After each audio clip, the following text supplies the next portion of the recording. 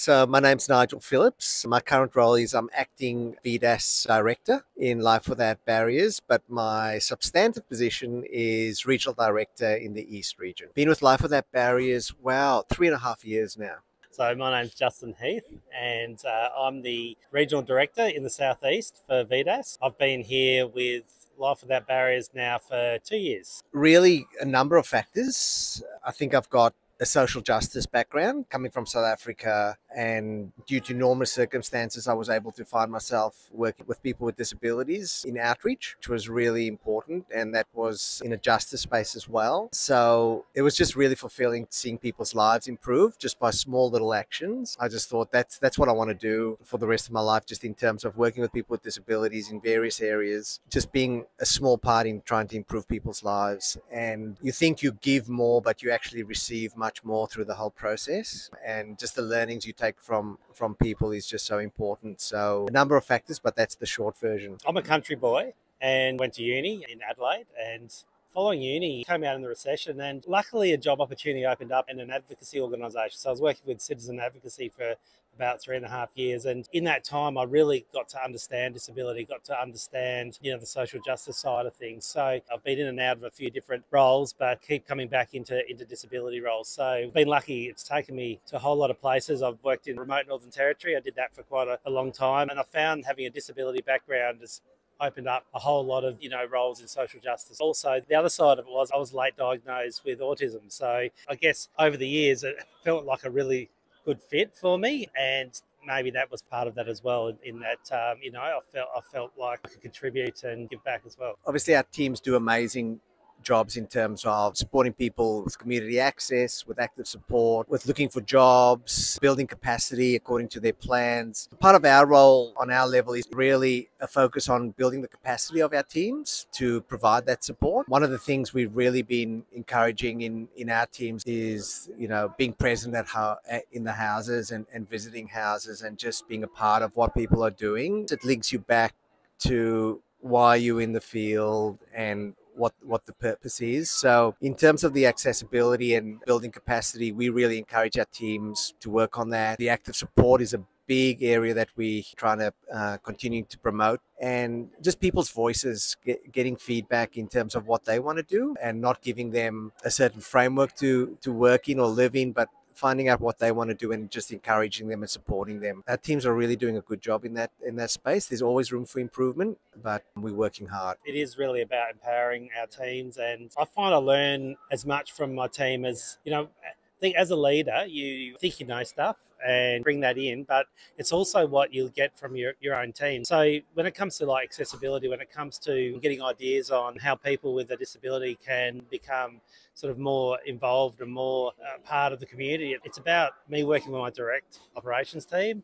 It's about how they then work with their teams and that flow and effect. The creativity of people is really amazing in what they're doing. Like, we had one example where a person did this amazing outline of this person's breakfast and how to assist in preparing breakfast for this person.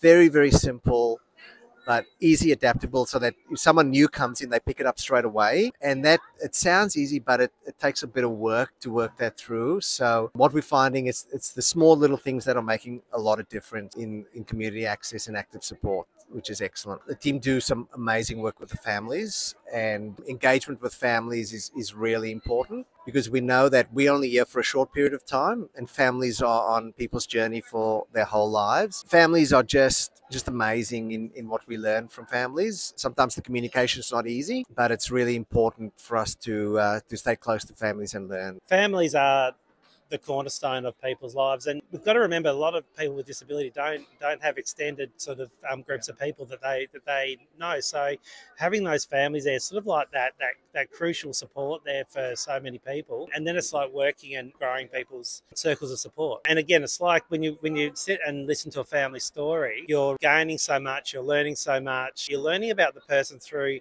people that have experienced it, from the start. There's so many. Probably seeing a person move into a house and they're just living their best life possible. I won't mention names, but this person moved from one house in LWB to another house, and the house they were previously in closed because the SDA provider was closing that house. So they still wanted to stay within LWB, and they've been in that previous house 30 years. And it's a big move, but the team did an amazing job with the transition and working with families. And this person living in this new house is just so enjoying it, making new friends, and just seeing all the work that's put in that's one of a moment that stands out for me. I think from a personal reward point of view, for me, it's seeing those great interactions with our teams. Yeah, that and people, the people they support, because that for me is what I'm here for. I see my role as being here to help facilitate, to help support people that do the job to support the people that we support. Yeah, for me, that's the reward when I can say, okay, that team has really got it. It's about building up and picking up and seeing the growth within those teams, and then the good service that they're providing. So that's really rewarding. Yeah. Definitely consider it. Do your research, get involved in some placements, check if it's something that you'll really be interested in. But it's so rewarding. It's a job that will, not so much a job, but an area that will grow you and develop as a person, as a leader, and you'll just learn so much from the space. So I really encourage you to do your due diligence and research it. What job can you get so many things out of? You've got so many levels of support or so many levels of reward that you can get in disability. So in my role, I'm getting a very different reward than, say, someone that's working as a support worker. But I mean, what job do you come to where you can hang out with people? You can help, be with them and walk alongside them so they can live their best life. I mean, I think as an employment type, it's more of a vocation. So you're out there and you're doing some really cool stuff. It's a great career opportunity. So absolutely, I would recommend it to anybody that loves people.